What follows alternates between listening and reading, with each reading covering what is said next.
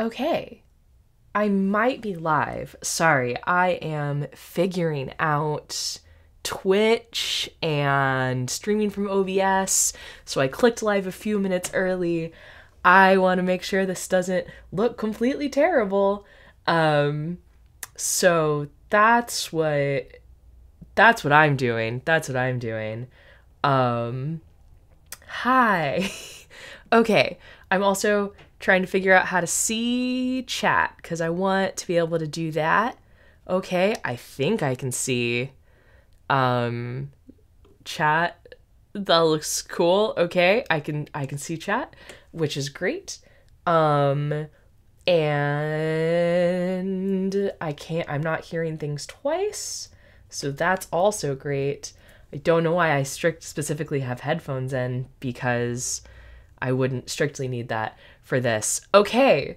Hi. Hello, everyone. I'm Maddie, and I'm going to make sure that I remember to tweet out that I'm going live. So I hope everyone's doing well. There's still technically 2 minutes before I was supposed to go live. I'm just early because sometimes you be like that. So, that's very fun. Okay. Oh, yeah, look. Oh, I just get a retweet. Excellent. Okay. Thank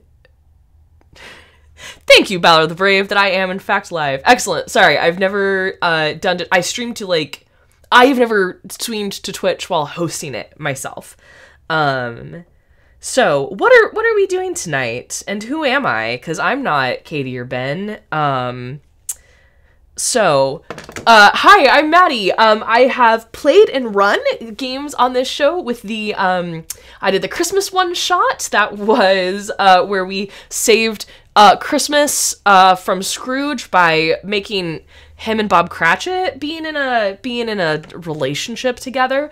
I played in Chesh's, spooky Halloween game where I was Mitzi, which is the greatest character I'll ever play in my entire life. I have peaked. I cannot do better. So I usually GM, but tonight, this evening, team, I'm doing a little bit of everything because we are going to play some Call of Cthulhu tonight, and it is a solo Call of Cthulhu adventure. It is Alone Against the Flames. You can see the title page. Very spooky. I'm going to open up. I have a can of sparkling wine, but don't worry, I have a champagne flute for it because I feel like my character is going to be very fancy and need champagne. This is in fact a sparkling Riesling, but anywho, cheers. So that's what we're going to do. That's what we're going to do. We're going to, sorry, sometimes my computer decides to not pick up my Yeti, so I'm going to make sure that is getting picked up. Yes, beautiful. Okay, perfect. Okay. So yes, this is what we're going to do. I have previewed this adventure. I tried to play it by myself before, and I had a very cool physicist character, and she died immediately by falling off a cliff. So I thought it would be fun to do it with you guys. So this Call of Cthulhu solo adventure, Alone Against the Flames, it's available for free on Chaosium. It's kind of structured like a choose your own adventure. It'll be like make this kind of roll. If you succeed, go to this number in the PDF. If you fail, go to this number, etc. so forth. The first time I tried to play through it, I learned none of what was going on. Again, I fell off a cliff and died immediately. Another cool thing about this Alone Against the Flames adventure is that it actually walks you through character creation. And so we're just going to do all of that together. And I'm really excited about it. So I hope you all are too, whether you're watching this live now or sometime in the future. I'm also kind of new to Call of Cthulhu. I definitely, over Christmas, binge watch a ton of Becca Scott, being the keeper for a bunch of Call of Cthulhu streams. And I got really excited about the system, but could not get anyone to play with me. So I got real obsessed with their solo adventures. And I think there's 3 or 4 published solo adventures. Yes, absolutely. Becca Scott is amazing and so good at Call of Cthulhu. So hopefully we scare the bejesus out of me tonight and I get really nervous. So I'm gonna cheers, and that is so sweet and bubbly. I'm here for it. Okay. Let's get started. I don't think I'm gonna show the text of the game on screen. I kind of want to read it. And I don't want to spoil everything. I don't want you able to like, oh, look over in that column, it says blah. You know what I mean? So, but when I have to roll dice, we will do that together. Okay. Okay, so here we go. The sun is high in the sky, a merciless ball of heat. You feel scorched by the time you reach the bus halt in front of Osborne's drugstore. It's a relief to put down your heavy case and take off your hat for a moment. You fan your face. It's been a long summer here in your hometown, and yet a curiously empty one. You look across the street at the grubby butcher's shop, the grocer's with its faded awning, and the shabby tobacconist. Mistrustful faces glare at you as they pass, eyeing your clothes and luggage. It was your parents' choice to live here, not yours. I was happy down south as a child, among Providence's white-walled houses and leafy churchyards. Perhaps this new job in Arkham will supply the change I need. Yet everyone I know in the world lives here. I don't know anyone in Arkham, not one soul. And I ask myself one last time, am I doing the right thing? The answer is here. None of my supposed friends have come to see me off, and I am alone. Whatever challenges lie in Arkham, it will be a new life and a brave one. A small gray motor coach approaches and rattles to a stop. I put my hat back on and pick up my cases. So if you guys were wondering, this is all written in third person, but I'm going to try to translate it in my brain and do it in first person and show off my southern accent that I can do, because I come by it honestly. In my mind, she's like from deep south. Okay. Anyway. And all the PC Man, subscriber for 7 months. That's amazing. Okay. I am scrolling to get to the next thing. We go from 1 to 263. So we're going to jump down here. Okay. 2 young men with sullen expressions alight from the coach. One looks me up and down before heading away. The driver also steps down, glancing at me before crossing the road to visit the tobacconist. When he returns, he is rolling a cigarette between his yellowed fingers. He gives it a final twist and examines me as he reaches for his matchbox. He's a thin man, in his 50s, dressed in a stained shirt with the bus company emblem. Yet his eyes are sharp in their dark sockets. Where to? I show him my ticket for Ossipee. From there, I'll connect to Rochester and Portsmouth before the coastal line to Newburyport, and finally, Arkham. I should be able to afford a rail ticket for at least some of the way. Otherwise, this will be the first of many long bus trips. The driver scratches the match and lights his cigarette. The end flares as he takes a draw. Then he exhales and gestures to the back of the coach. Luggage rack's up there. So this is the part where we're going to get into character creation. So this tells me to look at my investigator sheet at the top, and I'll show you guys the investigator sheet. At the top, that's the wrong button entirely. I have too many windows. Okay. There's my blank character sheet. That's not sized like I thought it was supposed to be. Okay. Hello, friends.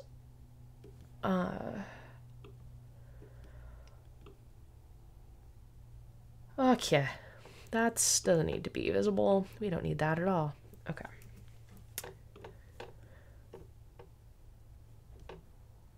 Sorry for, I'm sure this looks bonkers on y'all's end. There we go. Okay. So, there's our character sheet. At the top, I have spaces for 8 characteristics: strength, constitution, power, dexterity, appearance, size, intelligence, and education. And I get to allocate values to those, writing in, So I get 1 40, 3 50s, 2 60s, a 70, and an 80. Okay. So let's do that. Let's see. I don't think she's very strong, so we'll put her strength down in 40. Let's see. I'll put her appearance as... Okay, let's do... I'm gonna put my 80 in my power. Let's do that. I think, yeah. Because I get 180?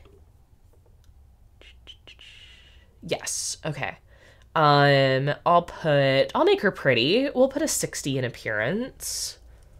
A 60 in appearance. We'll do a 50 in education. I feel like she maybe didn't pay a whole lot of attention in school. A 50 in con. Is for constitution. And as it's filling out, notice that we're doing the half of the regular value and the fifth of the regular value. That isn't going to matter for the solo adventure, but those are like, oh, it might a little bit, but that's like a hard and extreme success. So with Call of Cthulhu, we're always trying to roll under our stat, and if you get like under a fifth of your stat, you did really, really good. So I'll put a 50 in my constitution. I will put 50 in my size. So that's all my 50s. Yes, okay. So she is average size. Actually, you know what I'm gonna do? Sorry, I'm gonna make her below average in size. So she's a little thing, and we'll make her strength average. Okay, so we'll do that. Okay, so I have a 60 and a 70 left. Okay. I am gonna be 70 in intelligence.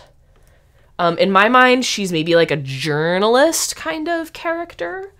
I think that's one of the occupations that's available in the like quick start guide. So that's kind of who I'm building.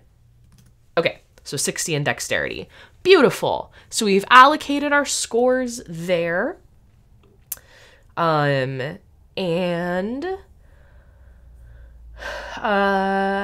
now we get to read some more. Okay, huzzah. Sorry, that must look weird every time I like look at all my tabs and come back.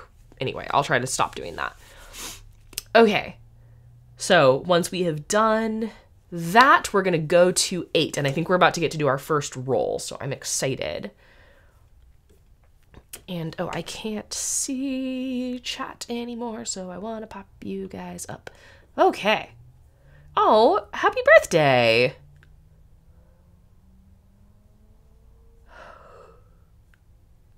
Okay, so how does this do single player?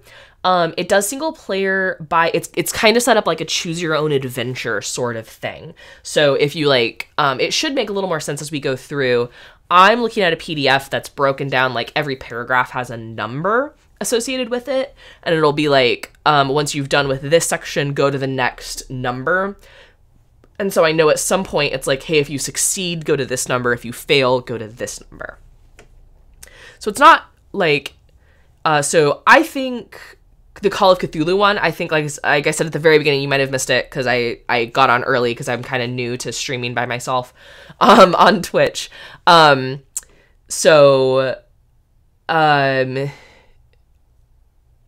Oh, I started playing this adventure. I made this very cool, very me physicist character who like died immediately by falling off a cliff. So I have no idea what's going on in this adventure. But I do have a basic sense of like how the gameplay works. So, okay.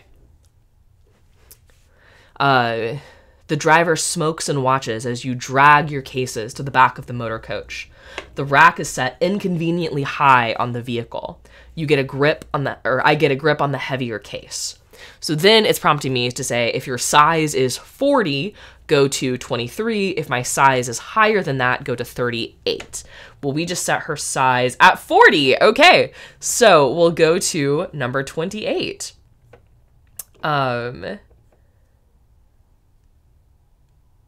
Okay, so yeah, excuse me, 23. I can definitely read this evening.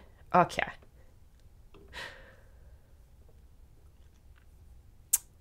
Yes, absolutely. It's a module for the game that allows you to play single player, and this particular module kind of teaches you how to play as you go. So I struggle for a few seconds with my bag before the driver comes up beside me and lends a hand, still puffing on his cigarette. "Heavy bags for a small one," he remarks. You judge it best to respond with a simple thanks. Thank you. Go to 233.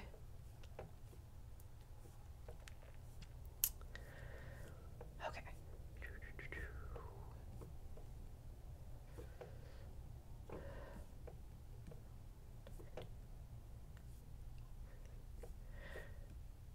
I think I'm being very dumb because it just occurred to me that I think I can click yeah, I can click on the numbers and it'll jump in the PDF. I don't have to scroll the whole time. So that's fun. Okay, this will get faster then. The driver flicks his cigarette into the gutter and steps into the motor coach. Its engine coughs into life. I board, grateful that I'll be the only passenger for the initial part of the trip at least. With mixed emotions, I watch from the window as the tired avenues of my old home slip behind me, receding into the distance. For a few minutes, I can still see the church spire over the brow of a low hill. Then the road dips, and it too is gone. Arkham is my new home. I'll travel there and make a new start. Okay, so now we're going to do a little more character creation. I'm going to sip a little more of this wine. Okay, so this is saying, you know what, I am going to show you guys the PDF. I can set that up in OBS really fast. I think this will be more fun for all of us. So what it's going to have us do, the PDF is now explaining, we'll go here. Okay. It's now explaining, the halves, so the hard and extreme successes. So there are sometimes yeah, wine definitely helps build characters, absolutely. This button, heck yeah. So like a hard success is if you roll below half of your stat, and an extreme success is if you roll below a fifth of your stat. Luckily, my character sheet is smart and did that math for me. So that's good. Oh, blank screen. Super sorry, team.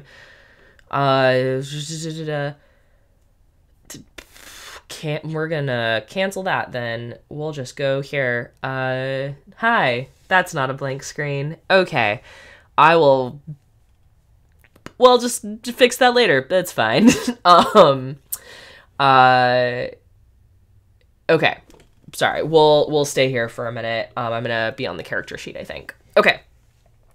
So, I am... Okay, so now I want to see my tracks that record sanity and magic points. So beginning sanity is equal to my original power, and beginning magic points are the same value you've just assigned for power divided by 5. So we'll mark those on the tracks. Okay, so beginning sanity is my power. Beginning sanity... Oh! Did it fill that out for me? Oh, no. Beginning sanity is the same as my power. So I'm so sane. I've got an 80 to start with. Hit points is 9. Okay, is that right? I hope so. Okay. And what else did it tell me? Okay. Beginning magic points is the same as power divided by 5. Okay. Where are magic points? Magic points, 16. Beautiful. Okay. So, now we get to jump ahead to the next bit. All right. The coach putters through the countryside. At first, the interior is stifling, and my stomach lurches with every bend in the road. However, the driver opens his window by switching seats. However, the driver opens his window, and by switching seats, I find a new spot where the breeze hits my face. I soon relax into the journey, observing the quaint little hamlets that the coach serves. A heavy-set woman boards at one settlement and gives me a polite nod. She gets off at the next one. The road rises a little, passing cornfields and orchards. Okay, sorry, team. I'm kind of experimenting with this because it's a new type of format, solo TTRPG stream. I think since I'm reading this narration in first person, I'm going to use her voice, my character's voice. So I'm going to slip into an accent for that. Okay. The road rises a little, passing cornfields and orchards. The leaves are turning and the trees are alive with glorious reds and golds. I've just begun to doze when the driver takes a tight bend at speed. Now back to my voice. Adding size and con together, then divide the total by 10, rounding down. This is my starting value for hit points. Okay, so that's how my character sheet got 9 hit points. Do everything in that accent? Okay, I can do that. Okay, we get to do our first roll. I'm excited. I need to roll 3d6. Okay. And that's going to be my luck score. Okay. So here we go. we can look up close to the dice roller. I have this set up to roll D100. But we want to roll 2d6. So I've got to get 2d6 on there. So I need roll. Let's clear my dice and we'll roll 3d6. Okay, I got 9. Oh, that's no good.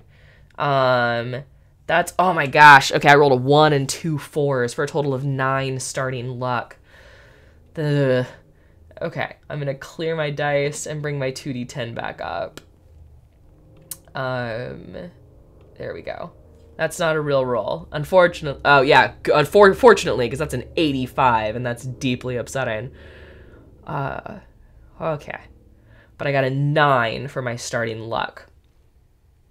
So, going back to my character sheet. So, luck is, it's both a stat and a resource. So, sometimes you have to do, luck rolls,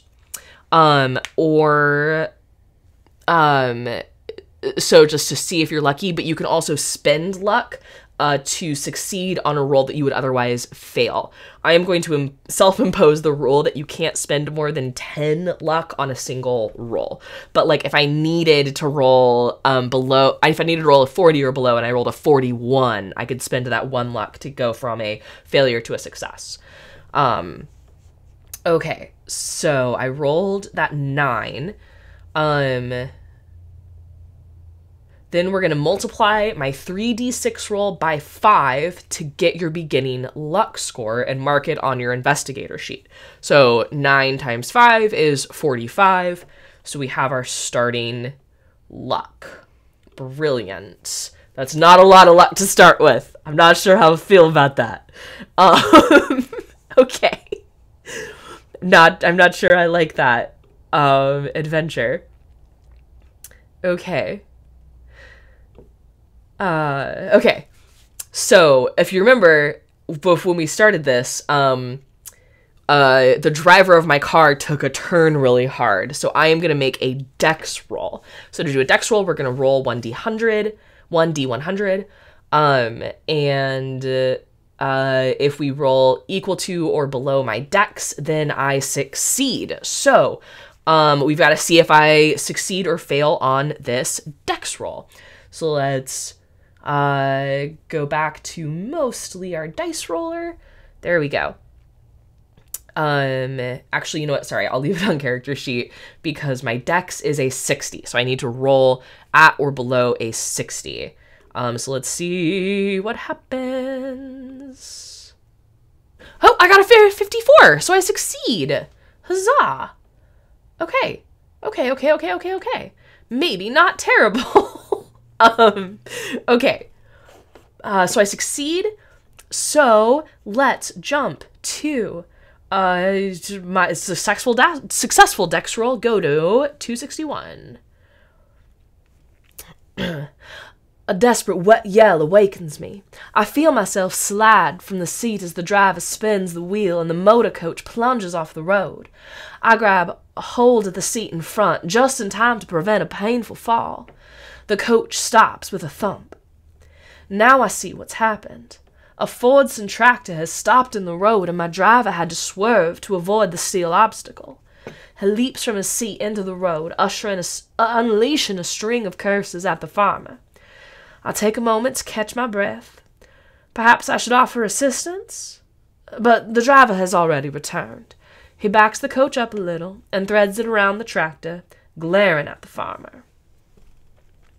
Okay, so going to 71. I resume my journey. The driver takes the curves with more caution than before. He glances over his shoulder at me a couple of times. Sorry about that, he says. That fellow was dumber than a hog. I'm Silas. What's your name? The accident was at least as much Silas's fault as the farmer's, but it doesn't seem shrewd to antagonize the man while he's driving me through the middle of nowhere. And this is the part in character creation where I just saw your chat, Katie. You want me to read bedtime stories in that voice? I can do that. And I also feel like having a sundowner is appropriate for that voice. Amazing. So this is where I make up a name for my character. Oh gosh, her name's totally Savannah, right? I feel like Savannah is correct. So let's name her Savannah. Oh, what can y'all in OBS see? Character sheet. Perfect. Okay. Savannah, I don't know, what sounds like a rich people from Georgia last name.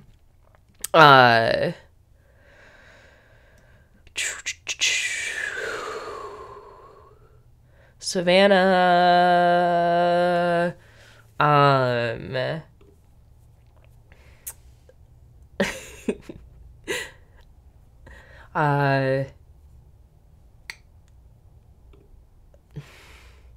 I don't know, let's go Wells. That's Savannah Wells. Let's see. Savannah Wells. There we go. That rolls off the tongue really well. Birthplace, obviously, Savannah, Georgia, right? Pronouns, she, her. Residence, unknown, right? Because she's moving. And age, let's make her young. Let's make her like 23. Okay, then we'll figure out her occupation in a bit, because that is also a part of character creation. So Call of Cthulhu doesn't have classes, they have occupations. But you can kind of make up an occupation if you want. It's a very fun character creation system in my humble opinion. But okay, I want to get everything set up so that I can see chat. And now the thing I'm supposed to read. Okay. So I have made up a name for my character and recorded it on my investigator sheet. And okay. The coach turns onto a narrow road, which weaves uphill through woodland. Silas becomes chatty. Going to Arkham, eh? Can't say I ever heard of the place. Went to Boston once. Didn't like it. Too much hustle and bustle. You got family there? A special someone waiting? The afternoon is wearing on, and I see no harm in confiding in Silas about my new life. A job. I have a job waiting for me. A job, eh? What's your line? And then out of the quick start guide, the available jobs are antiquarian, doctor of medicine, journalist, private investigator, and professor. So I'm going to go with journalist. I mentioned the reporter's job, which I secured at the Arkham Gazette on the strength of a few freelance pieces in my local newspaper. It will be a relief to get away from vapid society columns and whimsical stories. I understand the Gazette covers everything from breakthroughs of research at Miskatonic University to the most sordid exploits of local ne'er-do-wells. It should be something to get my teeth into at any rate. A writer? For a newspaper? Silas seems confused, as if he thought the stories somehow wrote themselves. So now I get a few more stats. Also, Dead Chicken, I only now see your chat that says Savannah Cedarwoods, and I'm going to change her name from Wells to Cedarwoods. Let me see. Savannah Cedarwoods. There, yeah, love it. Love it, love it, love it, love it, love it. So let's make this Cedarwoods.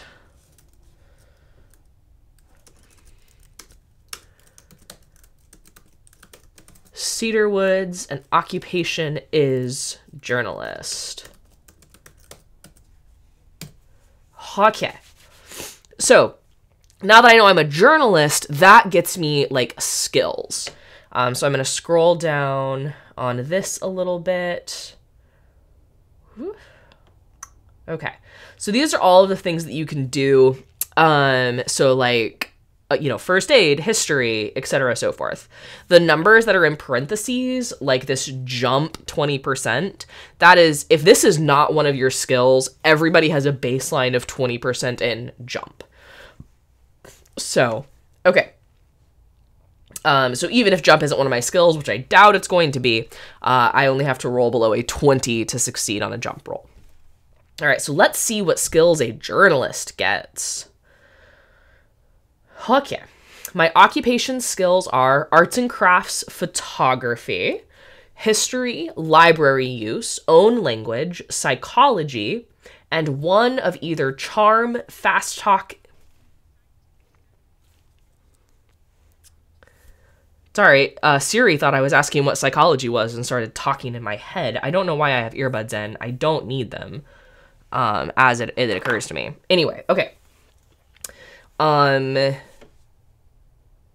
So I get to pick between charm, fast talk, intimidate, or persuade.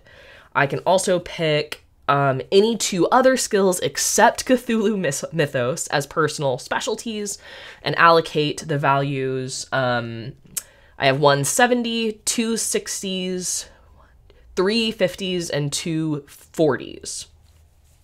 Okay, so I'm actually gonna make a note. Okay, yeah, I've got that written down. So let's pick those skills. So history, library use, own language. Okay.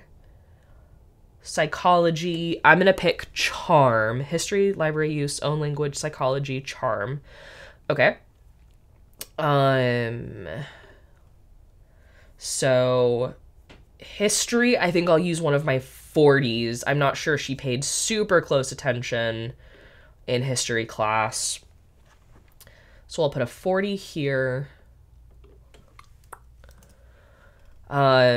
Psychology, though, I think I'm going to be best at psychology. I think she's just very good at reading people. So we'll do 70 in psychology. So I've used my only 70.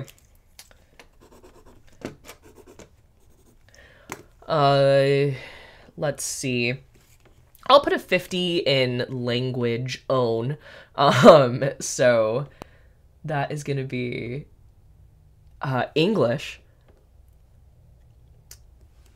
And she might know a little French. She knows enough French to be interesting at parties, right?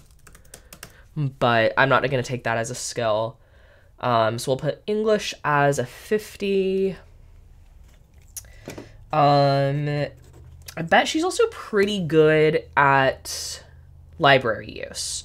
So I bet she's good at looking things up. If she kind of gets her teeth on something, I think she's going to use that a lot.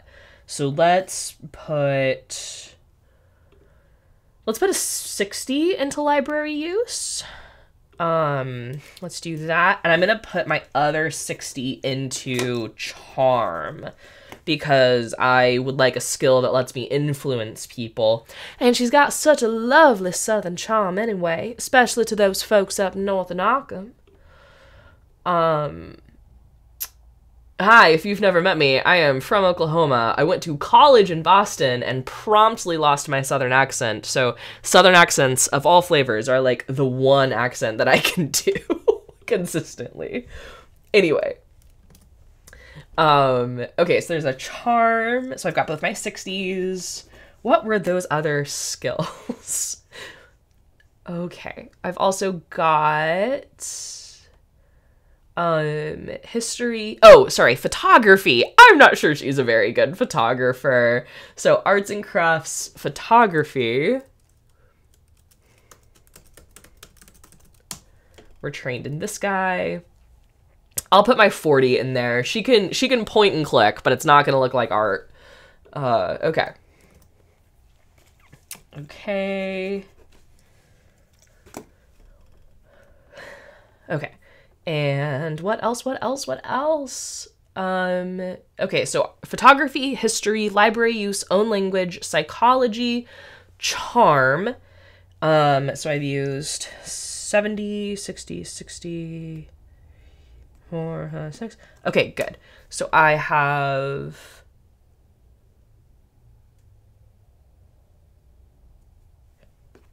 Oh. Brilliant. Okay, so I have 2 more things, and I get to one of them. They're both going to be 50s. So, okay, I just get to pick 2 more things. Okay, what should she be good at doing?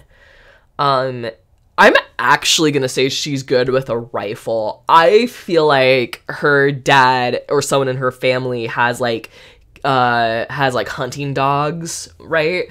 I feel like this is a woman who has been hunting. So let's do firearms rifle at a 50. There's also firearms like handgun. And listen, if we're thinking, like, strategically here, we don't want to send Homegirl out into the Cthulhu mythos, armed.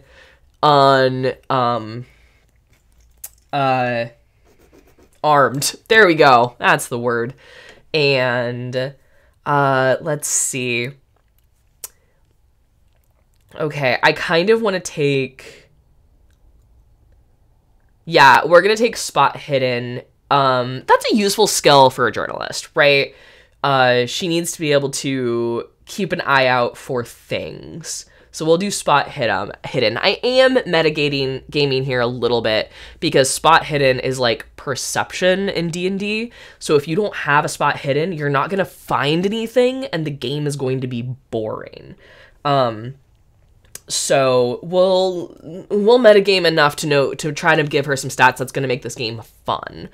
Okay, so we've allocated all of those guys, all of her skills. Oh yeah, absolutely, she went quail hunting. That's a thing.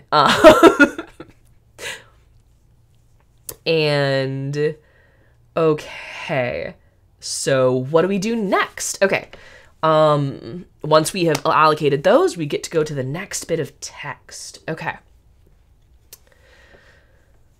I realize Silas hasn't made a stop since the incident with the tractor.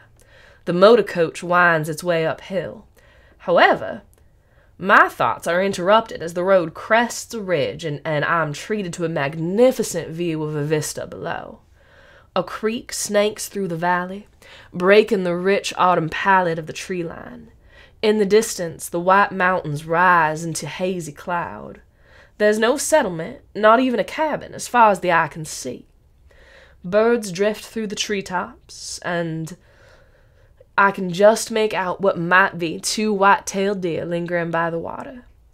Perhaps I'm making a mistake by moving to the city.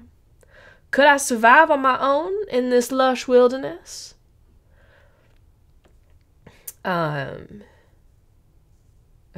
so this is now more mechanics. So I have a base ability in most skills. That's like the jump 20%. But now I get to pick 4 skills that are not my occupation skills.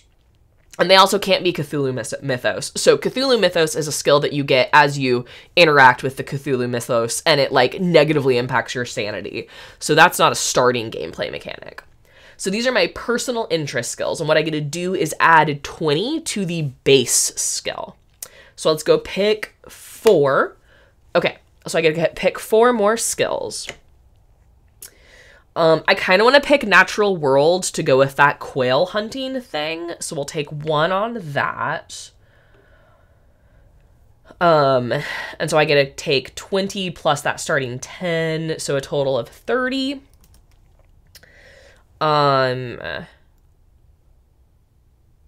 Let's see. Listen, that feels good. That also feels like a good, I want to be a journalist, I need to listen really closely and carefully. So let's add a listen. So there's 2. I could have a 40 in this one. So 40. Okay. I might, you know, let's give her anthropology. I feel like she took a bunch of anthropology classes in college, right? So we'll have a starting anthropology of 21. Okay, and so I get 1 more. And what is that going to be? Let's do persuade. Persuade seems good. Either persuade or like first aid. So the question is, was she a Girl Scout? I mean, I think she was way more likely to be a debutante than a Girl Scout, right? Okay, so yeah, let's do persuade. Just leaning as far into that Southern charm as we can. Okay. Oh, not 39, 30 flat. Okay, so there's our 4 other skills. Excited about that. Okay. All right. And I think that's all. I think that's all in the character creation part.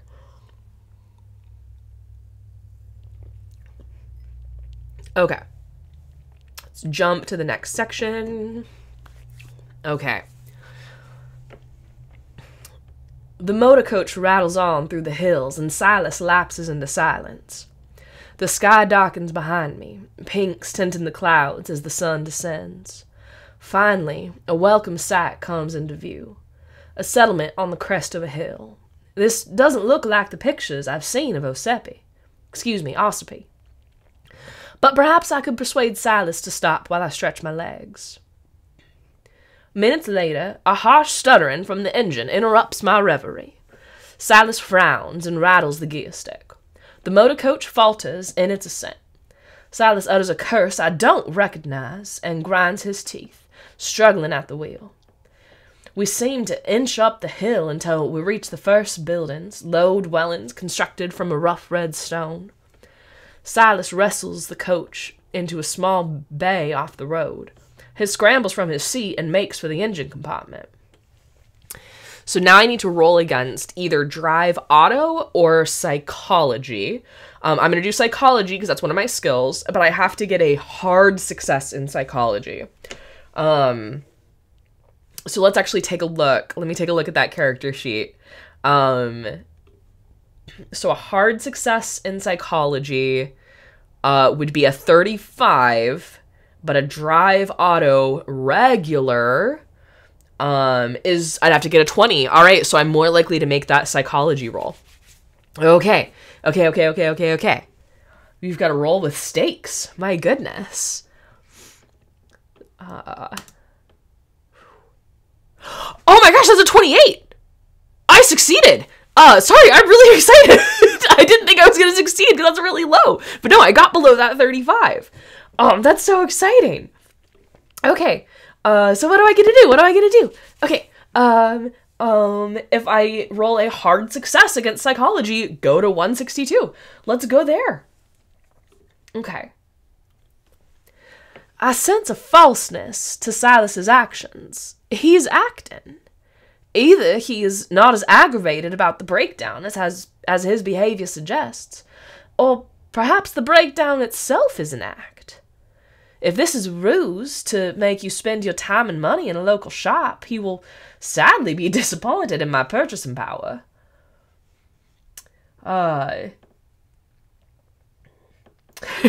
Amazing. On my investigator sheet, mark the small box to the left of the word psychology. If you successfully complete this adventure, you have the opportunity to learn from your experience with Silas. Oh no, okay, so on my sheet here, I was checking everything I was trained in, but I wasn't supposed to do that. So let me undo that. I was just supposed to check psychology to maybe improve it if Savannah survives. So I'm going to uncheck everything. But this PDF, because it has all the calculations in it, it's actually a little clunky and slow. Okay. Charm, photography, anthropology. All right, I think I unchecked everything. Yeah, perfect. Except we'll have psychology checked, because if I survive, I might get to learn stuff. Okay, so now we're going to go to 194. Silas opens the engine compartment and sticks his head inside. The hot metal pops and sizzles. He pokes at various components, then withdraws and wipes his brow, smearing it with dark grease. I ain't sure what's wrong. Might be the oil pressure. Might be something knocked off kilter when we took that spill. Can't do much until the engine cools, neither. And with the light failing, I reckon we'll be here through the night. He wipes his hands on a rag. The shadows form my surroundings are already long, and the air is chilly.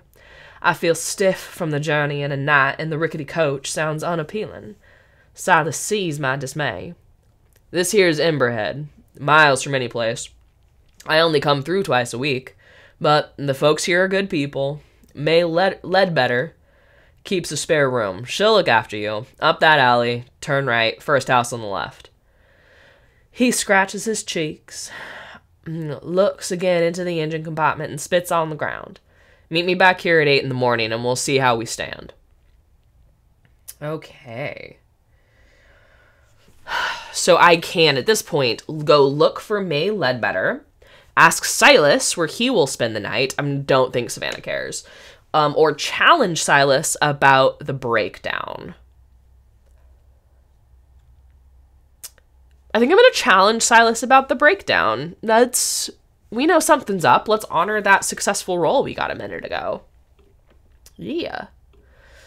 Okay. Let's do it. Okay. I confront Silas with my suspicions. His brow darkens and he shows a mouthful of twisted teeth. Ain't that just like you city types, he spits. Thinking the worst of a man after he's gone out of his way to tend to your comfort. He stalks around to the back of the coach and hauls my bags from the rack, dumping them on the ground at my feet. Take 'em. Otherwise I guess you'll be accusing me of thievery in the morning. He marches off into the darkness, raging. That could have gone better. Okay. I drag my cases between the sullen buildings. I feel surprisingly weary, considering I've spent all day sitting down. Silas's directions lead me to a modest dwelling with a slate roof. A nameplate reads Ledbetter, and underneath a sign in neat copperplate reads Lodging Room. The lane around me is gloomy, but a lamp flickers in the window. A breeze chills my face. I'm not about to begin my new life by sleeping in the street. I rap on the weather-beaten door. After a moment, I hear footsteps inside the house. A bolt is drawn back and the wooden door swings open. A figure with loose curls and a rough-looking house dress peers at me. Her gaze takes in my traveling suit and my cases. Her voice has a slight Irish lilt. Well, let's see if Maddie knows how to do an Irish accent. Hold on. Oh, this is gonna be bad. Okay, hello? Should I take it you're looking for a room for the night? I inquire as to her rates, suppressing a grimace. As far as I've seen, the village does not offer me many alternatives. Oh, you'll find them very reasonable, she says. You look tired. I'm May. Come inside and we'll talk over a cup of tea. The lead-bed house feels cramped, with low ceiling and simple fittings. But it's well kept, and a cheerful fire crackles in the grate. The aroma of the tea is soothing, and the cup warms my fingers. Have you come to Emberhead for the festival? Asks May. I'm glad it's not offensive. Oh, okay. I'm going to explain to her. No, you know what? No, I'm going to ask about the festival. My two choices are explain what happened with Silas and the coach, or to ask about the festival. So I think Savannah is going to be curious. She's not super happy to be here, but maybe she should at least be entertained. Maybe there's a story here. Okay. Well now, I suppose the festival's about the only reason folks come to Emberhead. I thought you might had come maybe to study it, or take photographs. Well, it's not tomorrow night, but the night after. I suppose it looks very strange to a passerby. May tops up my tea. The spout chinks against my cup. Sorry, switching between those is hard. Oh no. We want the beacon, you see. One night every year, there's a torch-lit procession and we light the beacon on the cliffs. You've never seen the like of it. They say it keeps the spirit of the village alive for another year. It's a celebration. A celebration. She trails off for a moment and blinks. But you didn't come here to listen to me blather, and you must be hungry. I can rustle you up a bit of stew. How would that be? I think I'm going real hard Scottish. Like, we're drifting into generic British Isles. I'm very sorry. I ask again about her rates, and May names a price so low I accept it without hesitation. The room is small but comfortable, and the stew dark and hearty. After dinner, I have a couple hours before my usual bedtime. To talk to May some more, go to 31. To walk around and get my bearings, go to 75. To turn in for an early night, go to 63. Who's going to turn in for an early night? That sounds boring.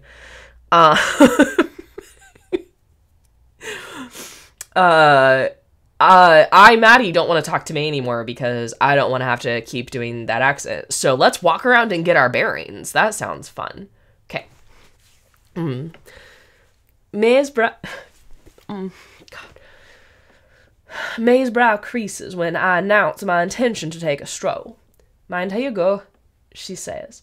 Emberhead's surrounded by cliffs and we don't have your fancy street lamps here. Take the lantern and watch your step. Outside, I see what she means. The sky is overcast, and only a few glimmers of moonlight peek from the clouds. Without the heavy lantern, I would be walking into near total darkness. I can't hope to get an overview of the village tonight. Maze Street is a narrow passage hemmed by squat, dark dwellings. At the end, however, it opens up. A wide thoroughfare leads off to my right. A crude sign names it Silbury Street.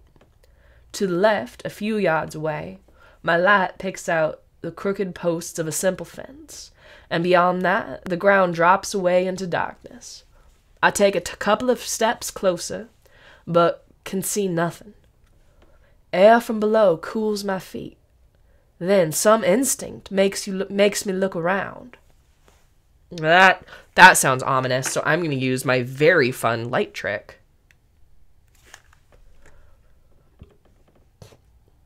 An ink-black figure stands in the road, about 20 yards behind me. It stares at me. I form the sudden impression that it will run at me and throw me over the cliff edge. Seeing it has been spotted, the figure slips down the alley. I'm going to go confront that dark figure. As I approach, the figure takes a pace back, then another. It slips down the alley between two buildings. Okay, to catch your target, you must make a track roll. If I succeed, go to 141. If I fail, go to 130. So let's make a track roll. I am not trained in track, so I've got to get below a 10. This is not sure does go work, but we'll find out. Oh, I'm still on the dice roller. Okay. Okay, a 10. That's what we've got to get. That's what we've got to get on our dice. So, oh, a 72. Absolutely not. Well, that's a failure. I don't get to follow the mysterious figure. Okay.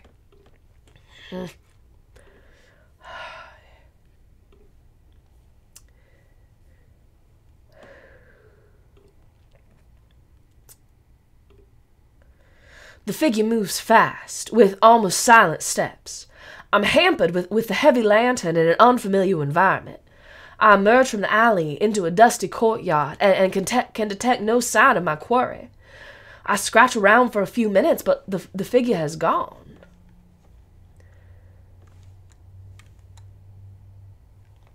It seems unwise to continue my stroll through unknown dark streets while this threatening presence is abroad. I head back to the Ledbetter house. May lets me in and settles back into her chair. Soon she begins to yawn. I believe I'll turn in. When would you like your breakfast? As May stands, I hear a clunk behind me. I look over my shoulder, but all I can see is a wooden door securely closed. May tuts. The young lady of the house. She'll have been listening to us. Ruth, come and greet our guest. There's a short pause, then the door creaks open. Two wide eyes peer at me from the gap between tousled hair and a rough nightgown. What do you say? The eyes blank. Pleased to meet you. Now get back to bed. The door closes again. My daughter Ruth, 10 years this summer. She's a delight and a torment all in one. Don't worry, she sleeps in with me. She'll not disturb you. Good night now. I retire to my room. It's a little chilly, but I'm too tired to worry about lighting the fire. The sheets are clean and the bed soon warms up. The silence outside is strange after living in town for so long, but I soon drop off.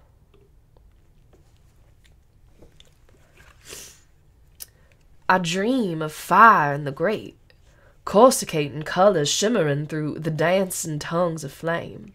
At first they're tiny, almost microscopic, but they grow and grow until a kaleidoscope inferno spills from the fireplace, spreading across the floor, up the sheets. I wake with a start. Daylight glints through the curtains. I get up and examine the grate, blinking sleep from my eyes. It's quite cold. But there's nothing.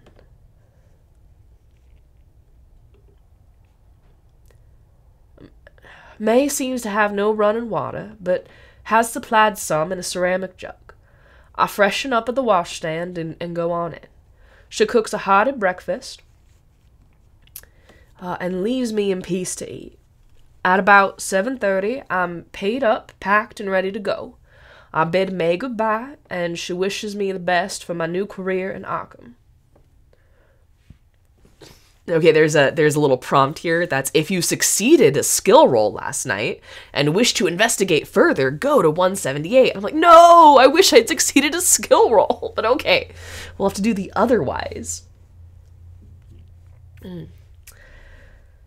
I'm already tired of my heavy bags. Hopefully Silas has repaired the motor coach and we can resume our long journey. A sourpuss he might be, but the old driver seemed to understand his vehicle well enough. I paused to check my watch, still 20 minutes early, and round the final corner. The motor coach is gone. I put my bags down and searched the area, trekking up and down slopes and around corners. At the edge of the village, I traced the long road back as it winds across the hills. 8 o'clock comes and goes, and there's no coach to be seen. A passing villager notices my bags. Looking for the bus? I heard him take off at first light. He's due back in 3 or 4 days. If you need a place to stay, May rents a room. The man raises his hat to me and strolls on into the village. I curse Silas under my breath. Perhaps he went for parts, but I wonder if the old goat had stranded me here on purpose. May is doing laundry and looks surprised to see me again. Forgot something? When I explain the situation, she offers to store my bags while I try to arrange alternative transportation. I'm grateful to relinquish the load. Nobody has anything like a car. She strokes her chin and narrows right. Oh my gosh, sorry, that was all messed up. All right. May is gonna be the death of me. Okay. She strokes her chin and narrows her eyes. Maybe you could find somebody with a horse and a cart for your bags. I could ask around later. Try Mr. Winters at the village hall. He'll know if anyone will. Or ask among the artisans. Their workshops are first left on Silbury Street. She reaches over and squeezes my wrist. Don't worry, I won't see you sleeping in the street, money or none.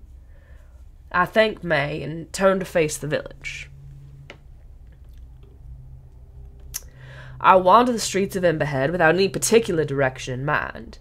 The village is built on relatively flat upland, with splendid views. To the north, the hazy tips of the White Mountains reach for the heavens. To the south, the sparkling waters of Lake Winnipesaukee touch the horizon.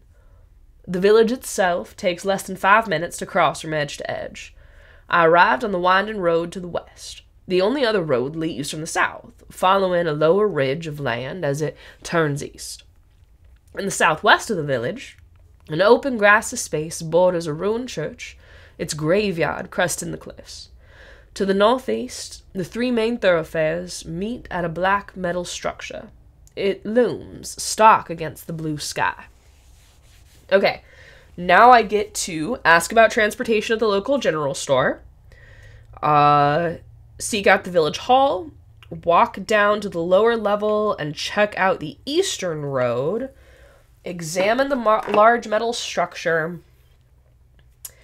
explore the church, or look for local people with their own transport needs. I think I will go to the general store.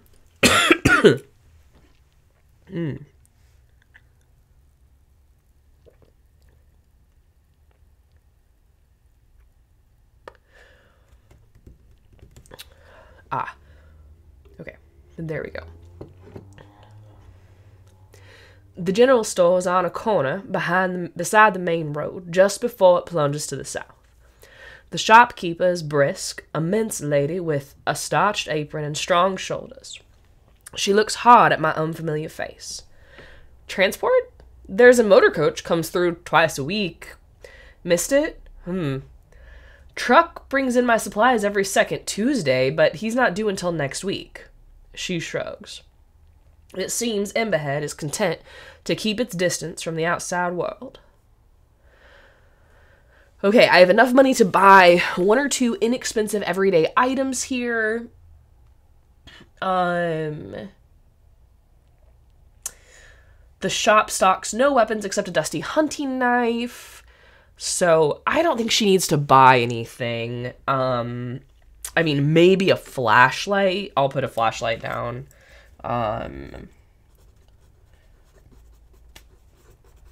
But other than that, I don't think it would occur to her. Okay.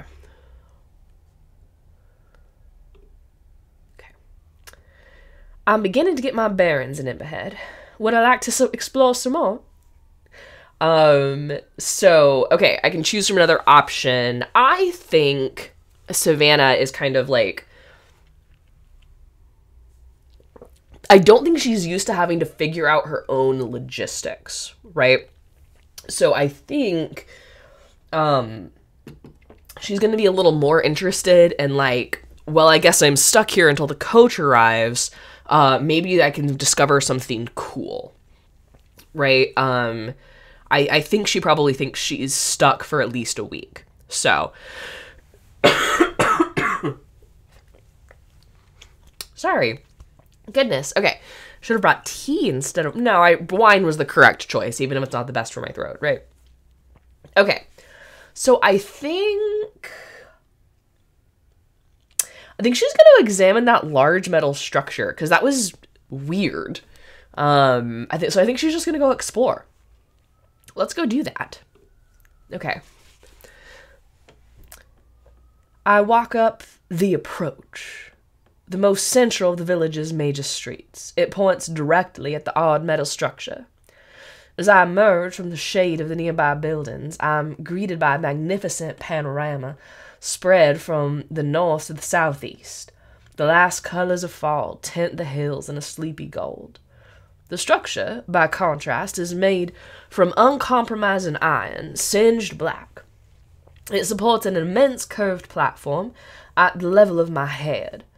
Further struts snake up to a central point. It looks like it may have been some kind of sculpture at one time, but are now twisted and melted beyond recognition. An older gentleman passes, looking up at me with rheumy eyes. "Are you looking for the festival?" he asks. "That's the beacon. When they light it, night after next, you'll be able to see it 10 miles away." He gives a little nod of satisfaction, then moves on, leaning on his walking stick. Now I notice bundles of wood tied against and stacked against buildings nearby. Perhaps the festival will be an interesting diversion. But I really must head to Arkham as soon as possible. So now I'm going to make a spot hidden roll. So we will see if I succeed.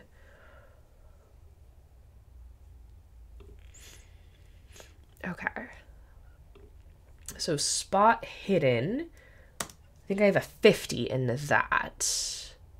Oh, that's a 93. That is so bad. Oof. Well, I definitely don't succeed at that. Goodness. Maddie, am already getting nervous that, like, if I don't roll better, she's gonna fall off a cliff and die, just like my physicist. Okay.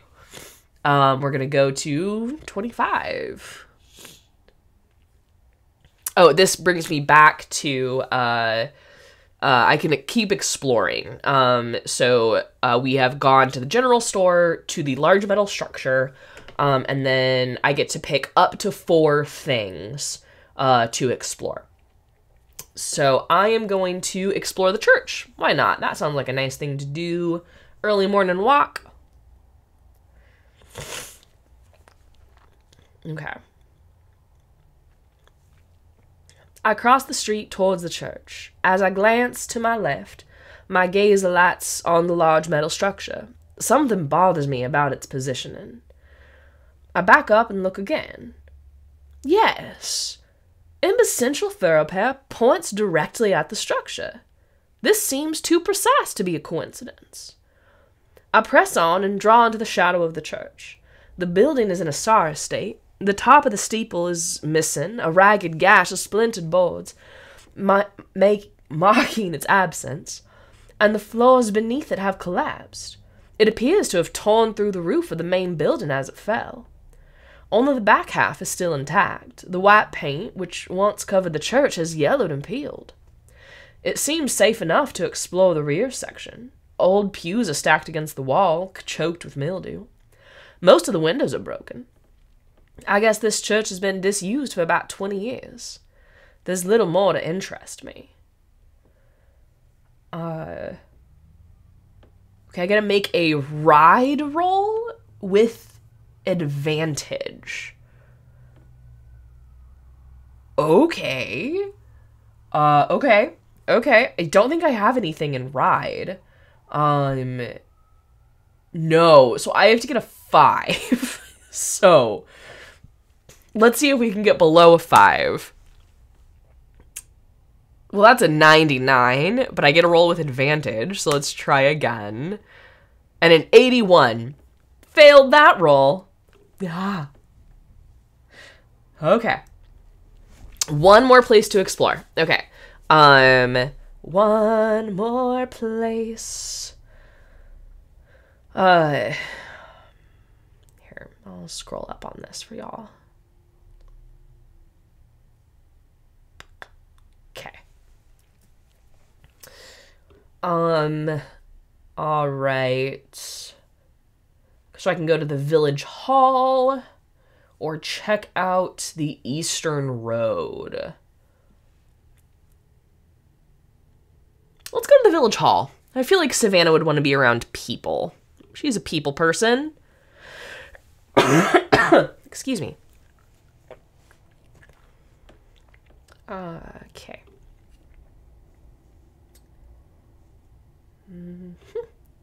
Okay. The village hall backs against a cliff at the east end of Silbury Street.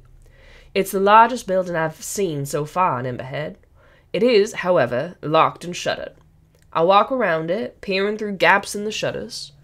There seems to be one large room, presumably for community meetings, and a smaller annex, which serves as an office and an archive. One of the windows is bricked up. But back at the main door, I can see no posted opening hours. Mrs. Winters doesn't open up mornings this time of year, says a gray-garbed woman passing by. Best come back this afternoon. I ask whether the office has a telegraph. Don't know. She shrugs. Who would we call? I'll have to try again later. Okay, that's as much as I can explore. So what happens next? Okay.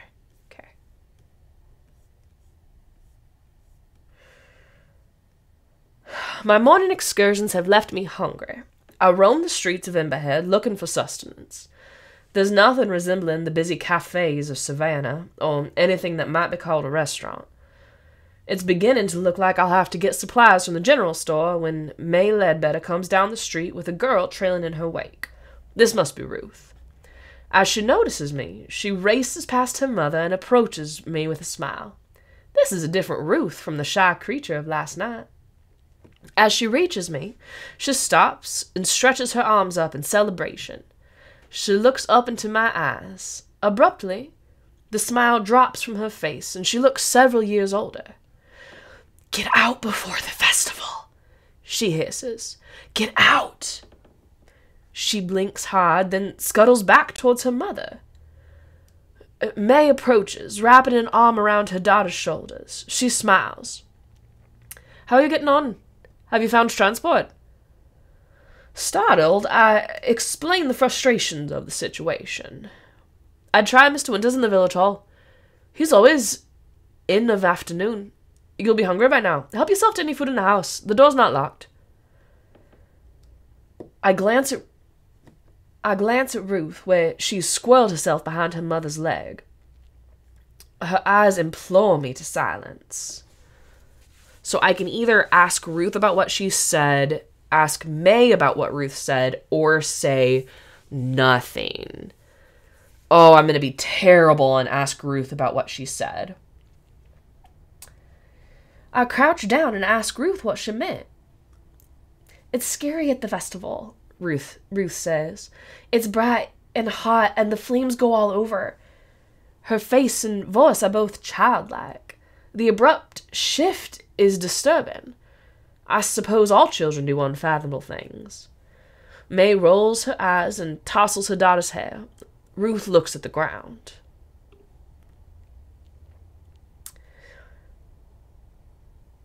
I take my leave of the Ledbetters and head towards their home. The door opens easily. In the low kitchen, I make a meal from stodgy bread and leftover stew. A little window offers a view of the mountains. If I learned one thing this morning, it was that Emberhead streets hold little to occupy the visitor from out of town. But there are still 5 hours of daylight remaining. I could take some provisions and the bare essentials from my luggage and set out in hope of reaching another settlement before dark, or I could ask advice from Mr. Winters. There is no way Savannah is going to go hiking, so she's going to go to the village hall instead. The village hall overlooks the north ridge of the village. I walk along Silbury Street to find it, because I've been there this morning, conscious of the oppressive black metal structure framed at the end of the road. The shutters of the hall are open and some windows left ajar. There's no knocker, but a little bell over the entrance tinkles as I push the front door. Inside, a sturdy door to my right is marked private. To my left, an opening leads through to a bright room. I take a few steps inside. Benches line the walls, and there are 2 notice boards mounted between the windows. I'm going to examine the notice boards. The floorboards creak beneath me as I cross the room. I feel a slight spring in my step. Perhaps this room is used as a gymnasium for the village children. One notice board appears to be for adults of the community and one for children. The former looks neglected, featuring handwritten advertisements for household items and a yellow note about telegraph pricing. There's nothing about the festival. The children's notice board has a schedule for weekly services and a number of paintings obviously done by the children themselves. Most are incoherent, though colorful. As best as I can tell, they depict fireworks or perhaps the tale of Joseph from the Good Book. One has lost a pen and hangs upside down. It shows a giant bird attacking Emberhead. Or it might simply be that the artist had not yet mastered the subtleties of scale. So now I've got a spot hidden roll again. Okay. So my spot hidden is... what is my spot hidden? Okay, my spot hidden is 50. So 50-50 odds here, team. Let's see if I can get... Oh my goodness, that's a 73! I can't succeed. I'm going to die. This isn't gonna be good at all. Oh, okay.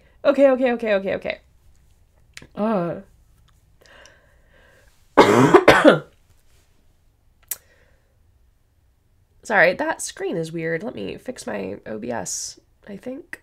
Oh. No, that's right. Okay. Oh, jeez. Okay.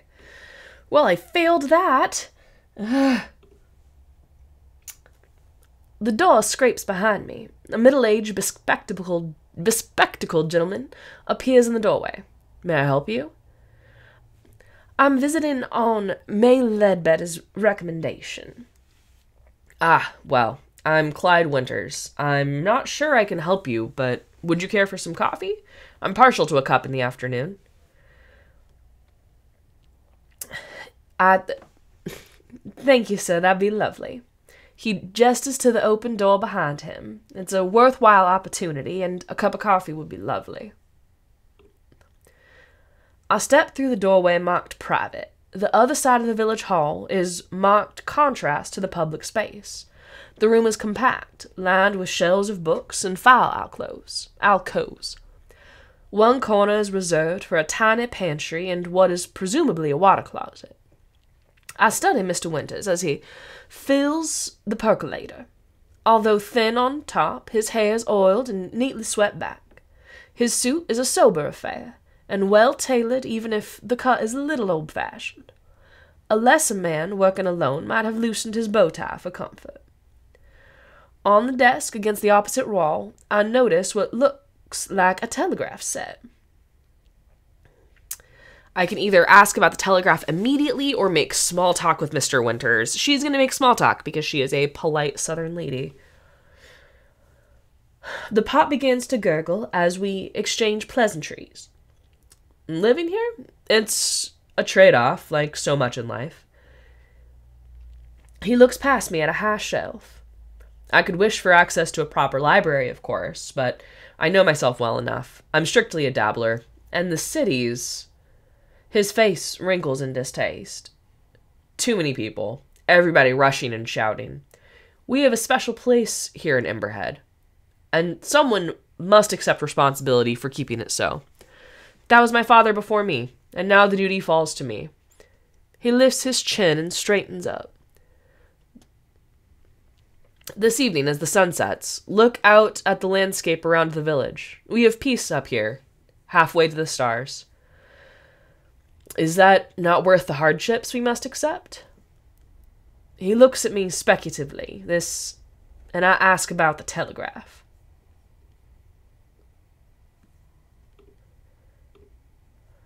The telegraph? Much as we value our isolation, we do need the link sometimes. Were you hoping to send a message? I have to apologize. The line's been down for 2 weeks. I reported the fault, but of course they're not so speedy when the problem lies in a rural area. I'm expecting the repair the day after next. I do appreciate how frustrating this must be. The coach is due in, 3 days? But I think he's going west. Maybe you could engage a wagon? One of the farmers...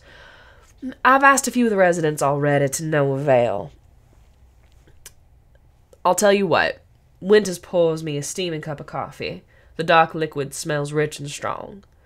When the repair crew arrive, I'll ask them to take you back with them. How would that be? They might want $1 or $2 to grease the wheels. The day after tomorrow? Well, that's less than ideal, but it's the first real opportunity. And I would like to ask him about his library. I can either thank him and go or continue chatting. So I'm going to ask him about his library. Those books on your shelves are lovely. You said something about wishing you had access to a proper library, but what do you have here? Winters blushes with pleasure. Well, of course they're not my personal collection. They belong to the village, he says. But I did select most of the recent items. This is the community library, you see. I put up the private sign to stop people from just wandering in from meetings in the other room, but this is really a public space.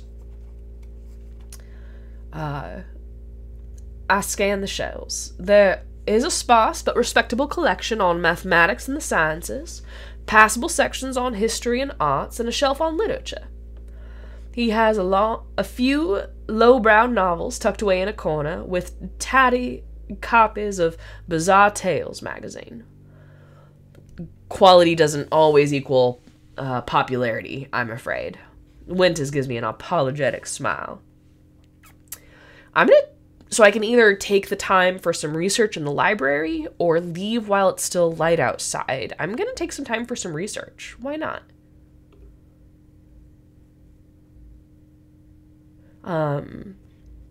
Winters is happy for me to spend the rest of the afternoon in study and offers me an upright but comfortable chair.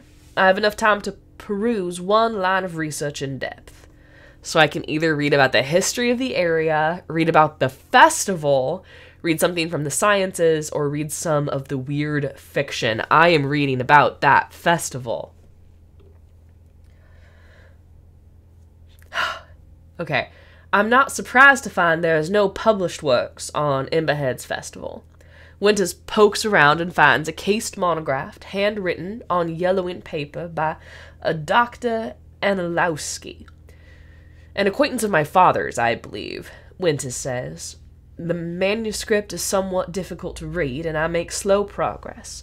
Anilowski speculates that the festival has its origin in pagan rites brought over by Celtic settlers, which celebrate the ancient festivals of Beltane, Samhain, Imbolc, and can't pronounce that next one, Lughnasadh.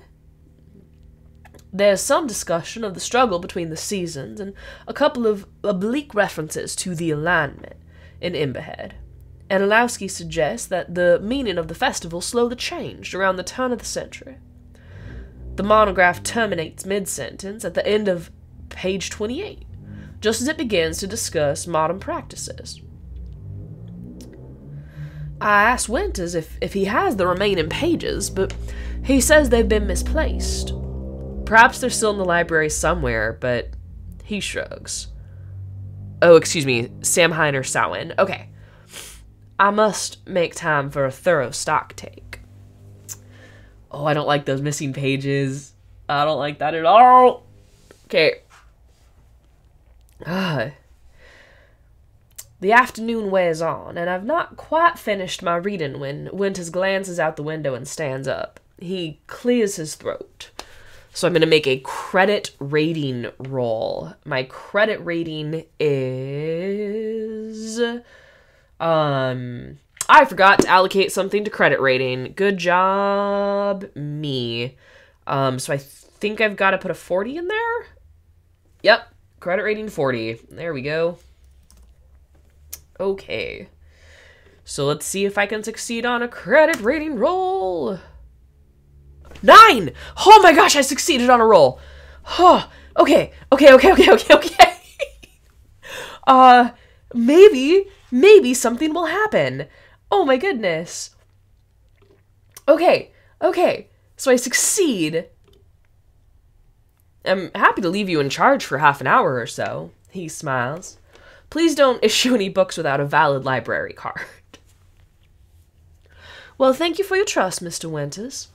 I'll sit here and continue reading for a time.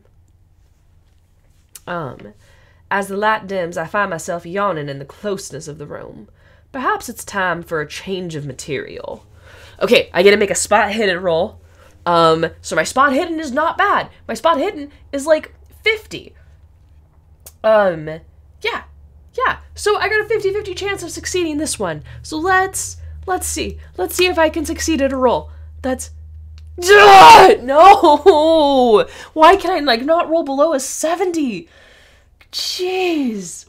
Okay. Okay. Well, failed that. Jeez.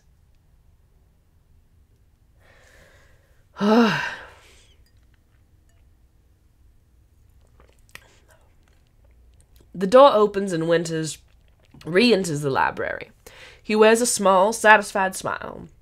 His gaze shifts to where I stand at the shelves. Exhausted our stock already? Of course we accept donations. He chuckles. I'm afraid it's closing time. I leave the building with Winters and wait as he locks up. I thank him for the coffee and access to the library. He strolls away down Silbury Street. As the light fades, I return to the Ledbetter house and eat a light supper. May is unusually taciturn.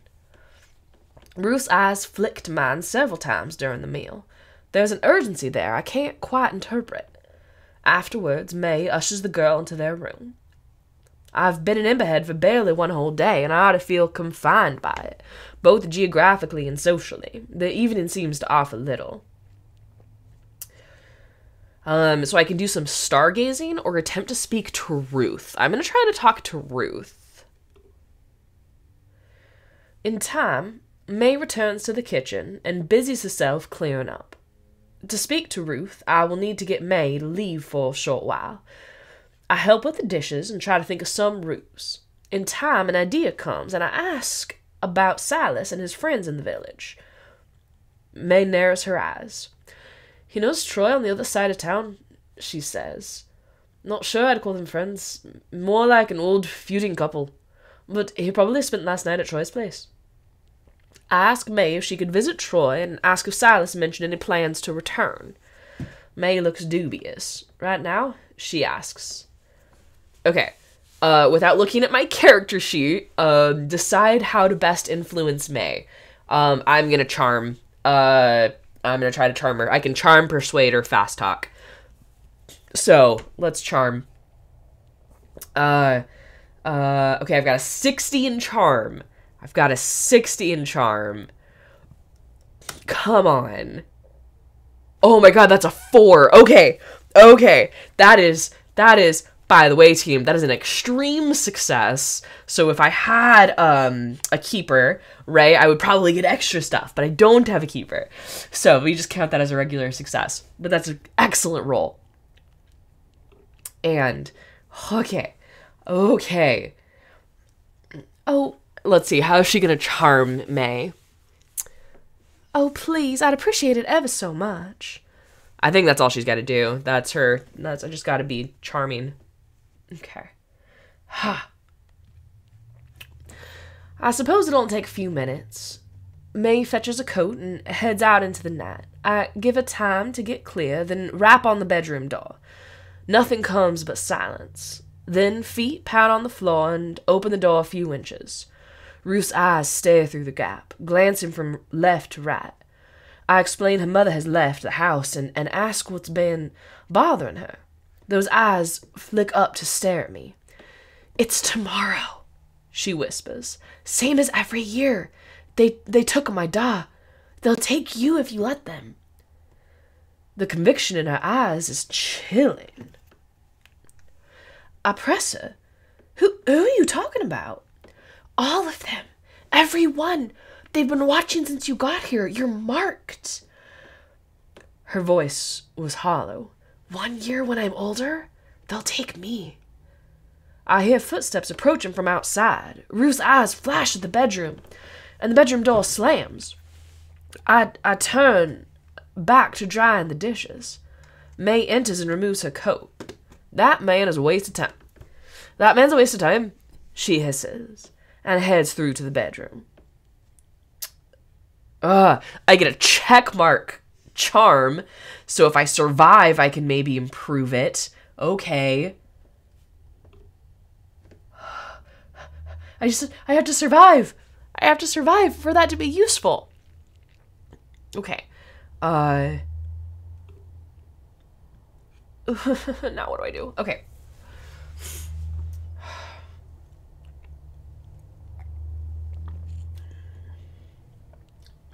The familiar surroundings of my guest room are becoming constrictive. The neat bed, small wardrobe, and dressing mirror have the feel of a prison cell about them. What am I still doing here?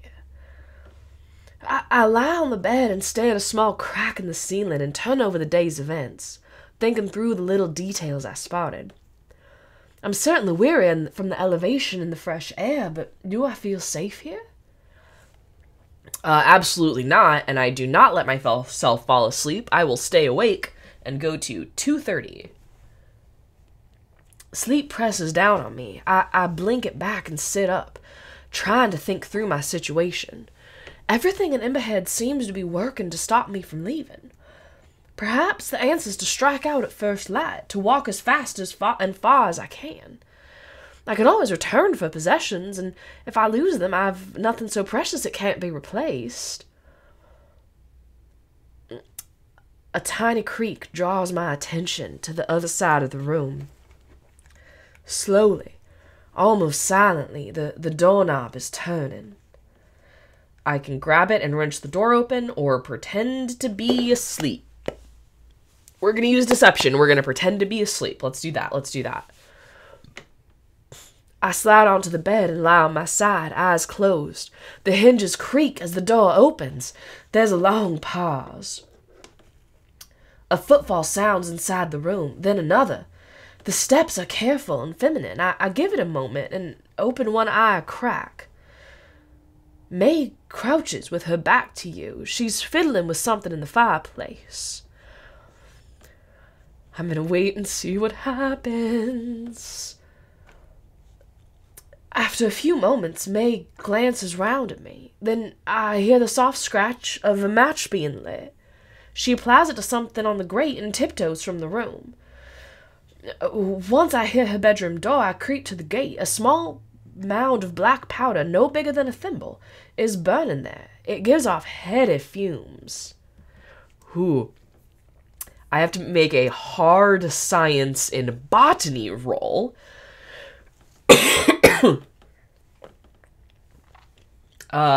So let's see. Okay, I don't have anything in science, so I have to hit a 1. That's the only thing I can do. So there's no way that's gonna happen, but we'll roll anyway. No, an 18. That's a great roll, but I would have to get a 1. So, because Savannah does not know anything about science. Okay. So, I am going to extinguish the powder, absolutely. So I can either extinguish the powder and go to sleep, or stay awake through the night, or relax and breathe in the fumes out of curiosity. Nope. I'm gonna stay awake through the night, is what I'm gonna do. I stare out the window and watch as the sun reaches the horizon, bathing the village in sickly orange. It's been a long night and I feel stiff and irritable. I rub my eyes, and a few minutes later I hear May bustling in the kitchen. Then the front door opens and closes. Okay. I get to make a con roll with advantage.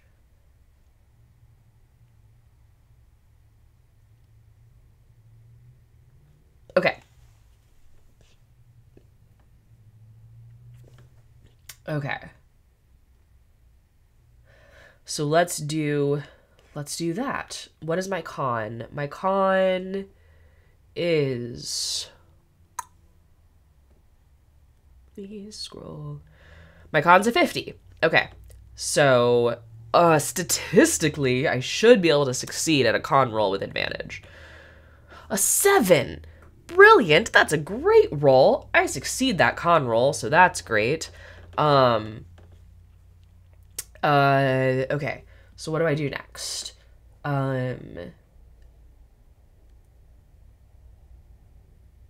Oh, sorry, I read that wrong. I had to make a con roll. If I fail, all of my skill rolls today would suffer a penalty. I would have to roll all of my skill checks with disadvantage today. But I only rolled that con roll once, so that's fine. Okay, cool. But I succeeded on it, so I don't have to deal with that. Okay.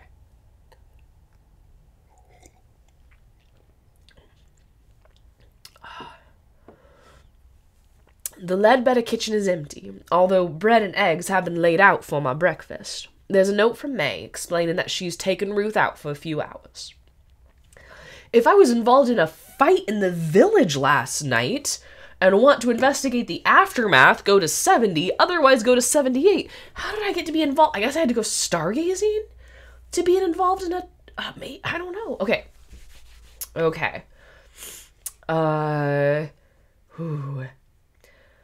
I make a quiet circuit of the village, pausing in unobtrusive places to watch the villagers.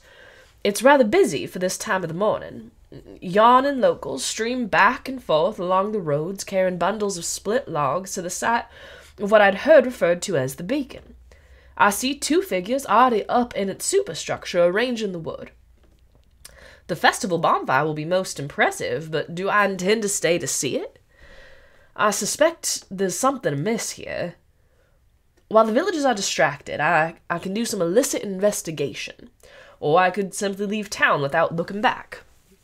So do I want to search May Ledbetter's bedroom, go back to the village hall, take a closer look at the artisan's courtyard, spy on activity at the beacon, or slip down the east road and flee for good? I want to search May's bedroom. I'm worried about Ruth. I probably should spy on activity at the beacon, but we're gonna go investigate May's bedroom. Okay. Despite her hospitality, I don't trust May Ledbetter. I return to her house quite openly. Where else would I go? Inside the dwelling is still empty. I rap on the bedroom door and wait. Silence. I ease it open. The Ledbetter bedroom is marked contrast from my own neat space. Dirty clothes are piled on the floor. On a rough quilt lie school books and cheap novels.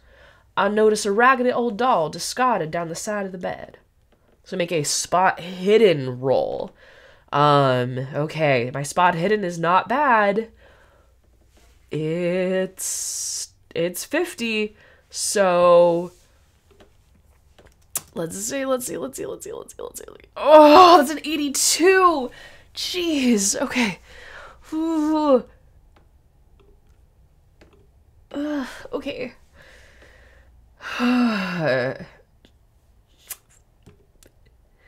I go through the Ledbetter's drawers. The only item of interest I find is a wedding photograph. May's husband was a wiry man with a square chin. Despite the formality of the pose, I can see the affection between them. I feel a pang of guilt at my intrusion. Also, May could return at any time. Okay, if I want to push the spot hidden roll, make the roll again, and I'm going to do that. I'm going to push the roll. Okay. Sorry, I didn't know they had a push roll here in the solo games. So I'm very excited that I get to do that. So let's push it. Let's roll for spot hidden. Just 50 or lower. Oh my god, that's a 98. Oh no. Oh no, that's so bad. Ooh. Okay. Oh dear. Oh, wow, that went Minnesota. Okay. I failed that. Oh. Oh. A shadow falls across me. So, May Ledbetter says, you know, I try to get to my feet. A mob of villagers spills from behind her and surrounds me. I struggle but cannot resist the sheer weight of their numbers. I'm quickly overpowered.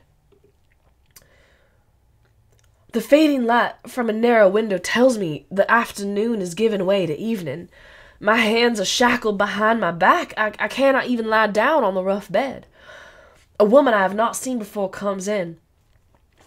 Her face is wrinkled and her eyes dull. They don't meet mine. But she puts a cup to my lips. To accept the drink, go to 104. To reject it, go to 113. I don't know what to do. I feel like if I accept it, it's gonna drug me and I'm going to die. I think that's what's gonna happen. So I'm not gonna drink it. They already tried to drug me with the stuff in the fire. Nope. Okay.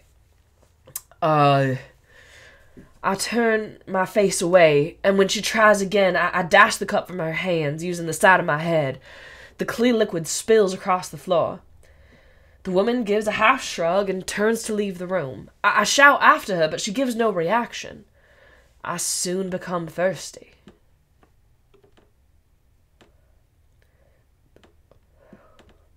As the light fades outside, my little prison becomes dark.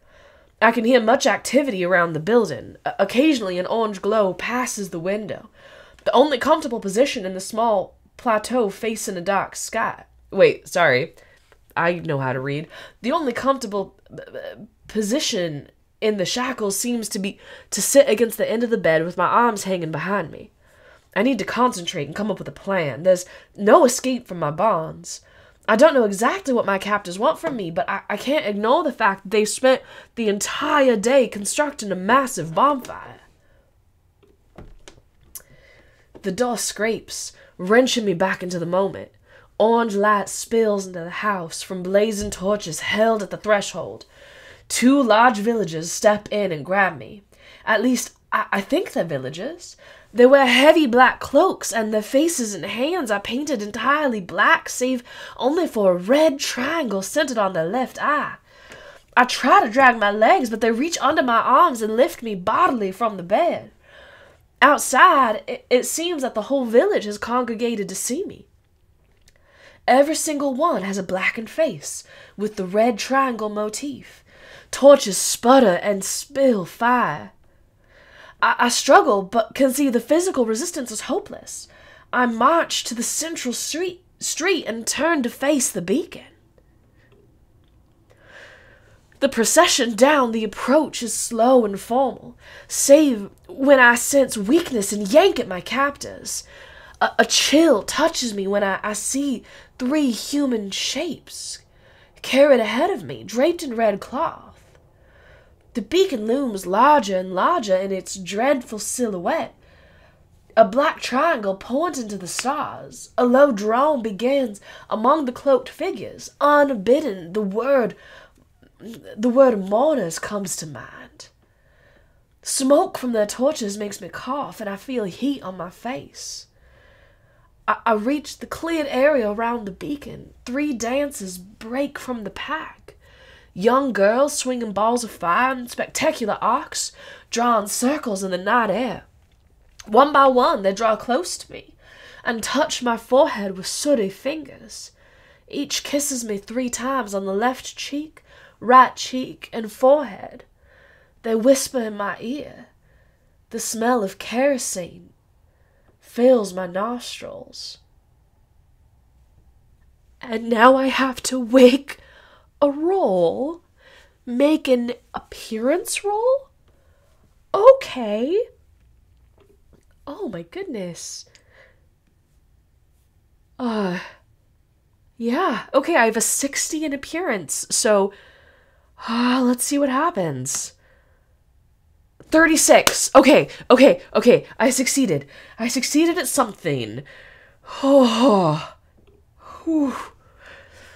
Okay.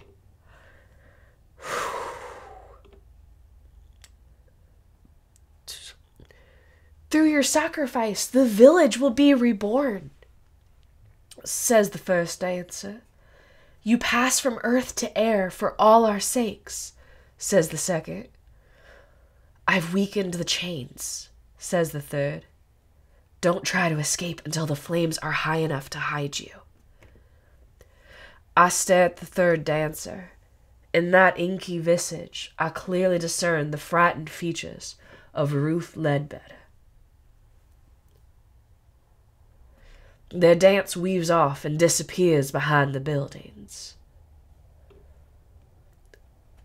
I arrive beneath the beacon. 10 villagers close in on me. Working with surprising coordination, they immobilize me and lift me up the blackened iron stairs to the raised platform.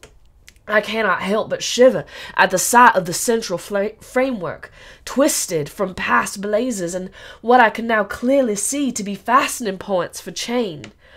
None of the eyes meet mine as they lash me to the metal. The village sings now, something rhythmic and ancient, carved from old syllables. A second group ascends to the beacon, carrying the 3 red-draped bodies. With reverence, they arrange their burdens in a triangle around my feet. Then they withdraw, leaving me alone with the dead, shin deep in a sea of kindling. It seems the entire village is gathering around the beacon to watch me burn.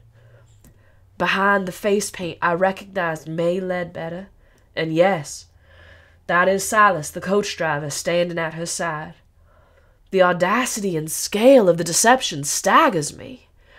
A man steps up on a dais and raises his hands with quiet authority. The frame of his spectacles obscures the red triangle on his face. So we draw here So we draw here together again on this night, as we do each year, and we give thanks to the one who will preserve the village against the fire of the void. You will be taken by the ones from above in our stead. Your death will bring life to our streets and bounty to our fields. It will safeguard our children and our elders alike for another year.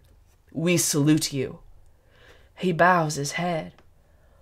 All around the beacon, bearers step forward and lift their torches to the edge of the raised platform.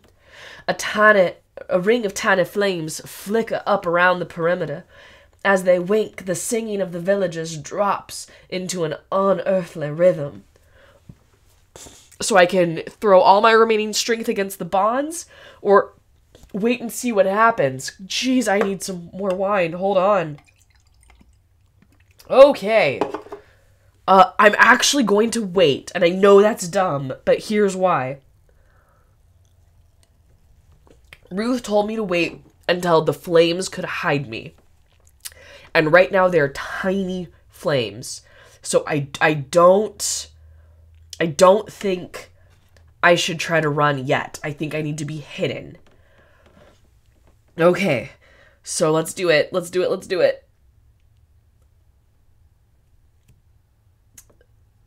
The flames around the kindling, catching and rising. The flames snake around the kindling, catching and rising. Smoke rises, and it becomes difficult to see the villagers. The 3 bodies surrounding me catch fire, blazing with sooty red flames. I begin to cough as the smoke enters my lungs and fight down the urge to panic. If I learned a strange chant and wished to try it, this is the moment. Thanks, text. Otherwise, go to 65. Let's do that. Flames lick at my legs. My eyes water. I'm shrouded in smoke. It might be my imagination, but I think I can feel a slight give in the chains. I throw myself against them, giving no thought to how they bite into my wrists. I'm gonna take 1d6 hit points of damage from the fire. Okay, so let's go to my dice roller, and I need to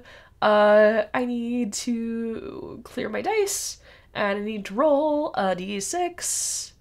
Well, that's a 4. Great. Love that. Love that. Okay. Okay, so let me mark down my hit points. Whew. Okay. So I lose 4. I am down to 5 hit points. Okay. If this reduces me to 0, I collapse and am burned to death, but I am not. So otherwise make a strength roll. All right, what is my strength? My strength is 50. My strength is 50. This maybe will work. Okay, 50-50 odds. But why did that roll a d8? I don't know. Let's clear all those dice. And let's roll a d100. Below 50, below 50, below 50, below 50. That's a 4. That's a 4. We succeeded our strength roll, bitches. Okay. Yeah. Jeez. Okay. I succeed. I get to go to 93. Okay. Oh. Good God. Okay. Desperation lends me strength, and I yank at what I guess to be the weak point in the chain. It breaks. I throw off the chain, stumbling across the red-shrouded corpses, heading away from the watching villages. I cough, my hair and eyebrows smoldering. I take another 1d6 hit points of damage. So this could kill me, so I have to roll below a 5. I have to roll below a 5. Jeez. Okay, let's roll 1d6. Please roll low, please roll low. No! No! Oh no! If this reduces you to 0, I collapse and am burned to death. The end. Oh no! Oh, jeez. Well, team.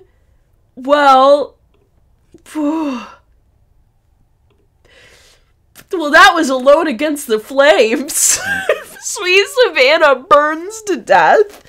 But at least I got farther in this than I did with my physicist, who again fell off a cliff and died. So Savannah died.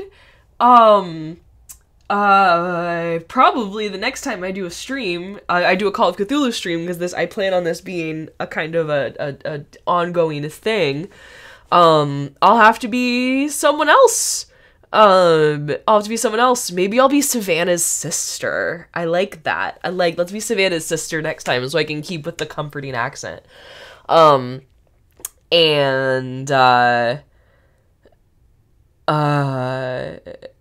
I'm glad you got to witness my horrible, horrible demise there.